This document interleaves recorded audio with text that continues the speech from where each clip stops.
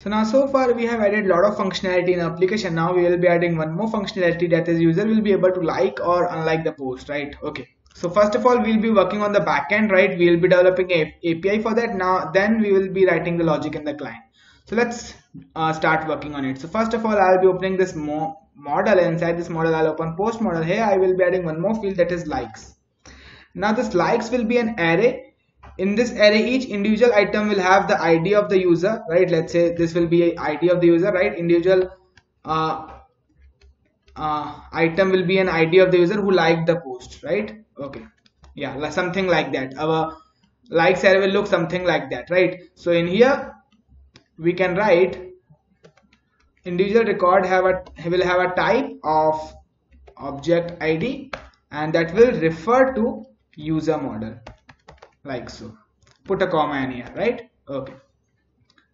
So this is how we need to write in a schema, right? So each individual item will be an ID, right? So type of that will be an object ID, and that will refer to user model. Simple, right? Okay. So now we can come to a route, and inside this post route I'll be creating two routes, for one for like and one for unlike. So here I'll be writing router router dot post. Now here you can write this post, but this will be a kind of an update request, so it's better we should write here put, right? You can write post as well, but it's a good practice that we should write put, because that will be an update operation, right? We'll be updating our likes. Initially this will be an empty, so we'll be updating this field. So instead we should use here put, because this will be a put request, right? So put means that will be an update request, so we should write put here. And you can put post as well, but that will also work, but it's a good practice to write put in here if that is an update request. Okay, so user will be making a request on, let's say, like, right? Okay, and we need to use require login middleware, and then we can add a callback function like so. Now we have required a post model right in here. Okay, so now let's make use of that. So post dot we have something called as find by ID and update. Yeah, we will be using this. So we will be finding by ID, so we will be passing the ID of the post from the front end, right? So we can access that in request dot body dot post ID. So I'll be passing this post ID, right, in our header, in our body, right? So we need to pass this post ID from the front end when we will be making a request. Yeah, so this will be coming from request, and we can access this post ID from request.body.post ID, right? So we need to pass the ID of the post from the front end while making a request. Okay, yes. And now in here we can use something called as $push in order to push something into an array, and we need to push in this likes array, like a likes array, and we will be pushing request.user.id underscore id, right? Yeah, underscore id. So we are pushing in this likes array the ID of the user who is currently logged in, right? Only the logged in user can like the post, right? So we can access the logged in user in this request.user, right?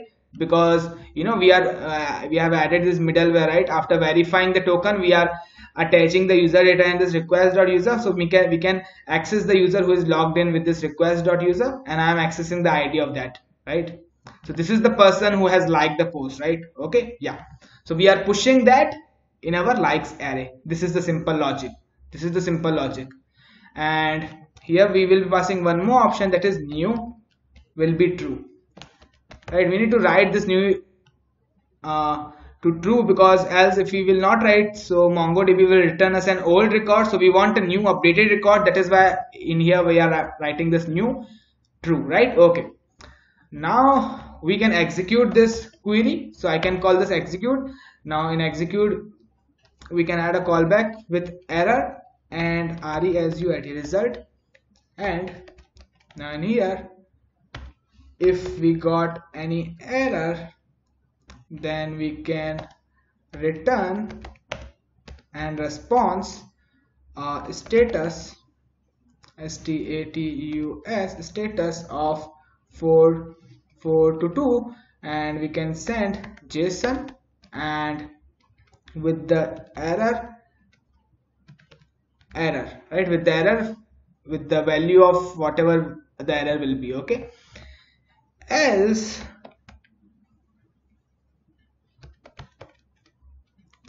we will respond with the JSON result,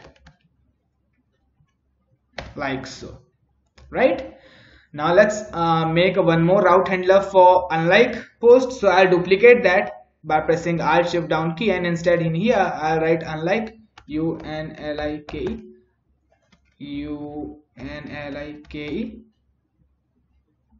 Now this route handler will be almost similar. Instead of push, here we need to write pull. So this pull will remove the user, right, from the likes array, right? This is a simple logic. Okay, so let's save this, and I think this is it for the video. We will be implementing front end maybe in the next video. So I'll see you guys in the next video.